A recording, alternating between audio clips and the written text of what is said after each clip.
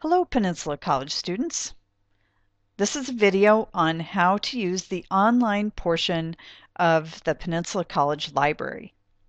The first place you have to start, of course, is the Peninsula College homepage at pencol.edu. So we're going to go to Library. There are several options under Library. We're going to go to Library Main. Now we're going to scroll down and it asks us, looking for a book or looking for an article. Sometimes you might be looking for a book, either print or an ebook, but many times for research projects for any class at Peninsula College, you will probably be asked to look up articles, perhaps even articles in academic journals, which is basically a magazine for PhDs, and the articles are by PhDs, but we still ask you to read that stuff. If you are a beginning user, you would probably want to go to the subject list rather than the alphabetical list. So what is this a list of? It's a list of databases which have many thousands of magazines and academic journals and newspapers that you can look up articles in. So we are going to go to the subject list. Now it says looking for an article. So we have a whole bunch more lists.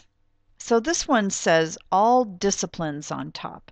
If you didn't already know, a discipline just means a field of study. So this means the databases that are listed under all disciplines are suitable for any field of study. If you're looking for something in the arts and humanities, you might look at these databases. If you're looking for an article for business, you'd look at this database.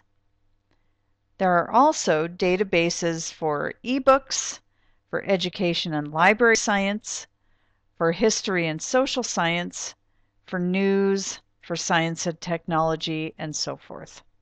So we are going to go back up here.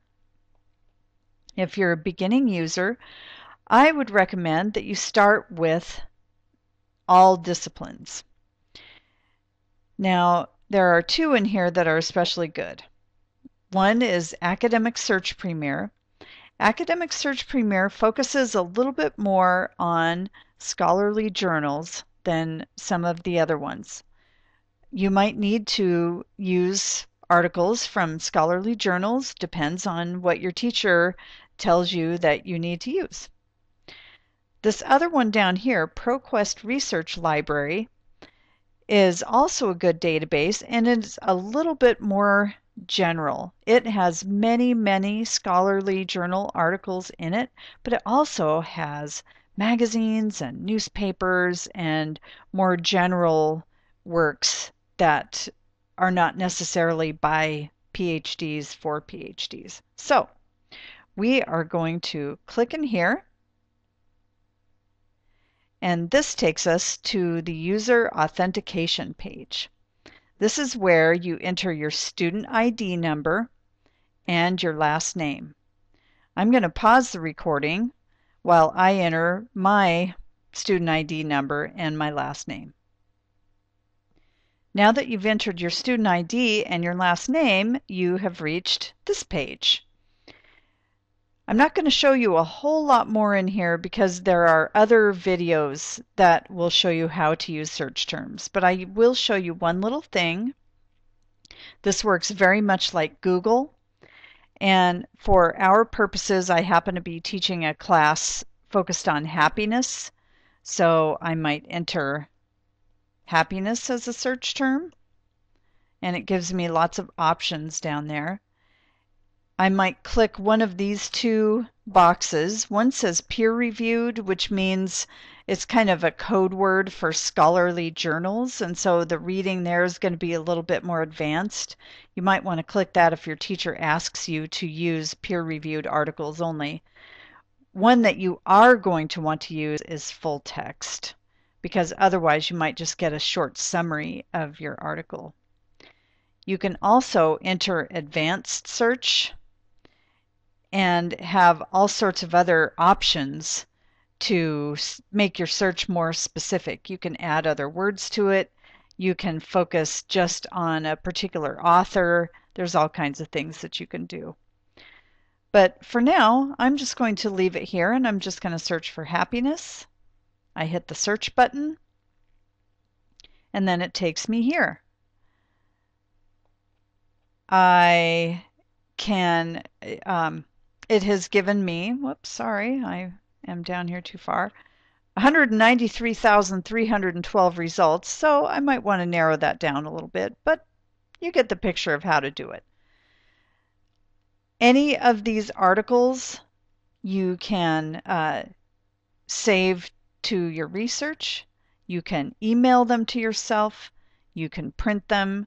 You can click here to get the citation. You can save them. Okay, all kinds of things to make your job a lot more easy. One last thing to show you is when it says full text PDF, that means that there's a picture of the article and it has any graphs or photographs, anything like that is in this PDF. What full text means is that it has all the words of the articles, but the graphs may be missing, and it's just the reading, and it doesn't have any, it doesn't look like how the article looked in the original magazine. If all you see is citation and abstract, that just means that it has a short summary of the article. I hope this helps you, and look at the other videos that I post online to help you with search terms.